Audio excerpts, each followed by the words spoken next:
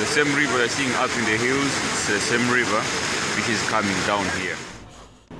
Hello, Brother Greg. I greet you in the name of Jesus Christ our Lord.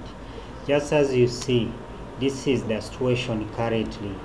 As we have been great friends for so many years, as well you have been helping out children of His grace of all you for help. Please, brother, I'm requesting you that if you can reach out to people or to anyone in Scottsdale, in Arizona, in the United States, and the whole world all over, to help with. We are really in a bad state. Whoever has 1,500, please help us.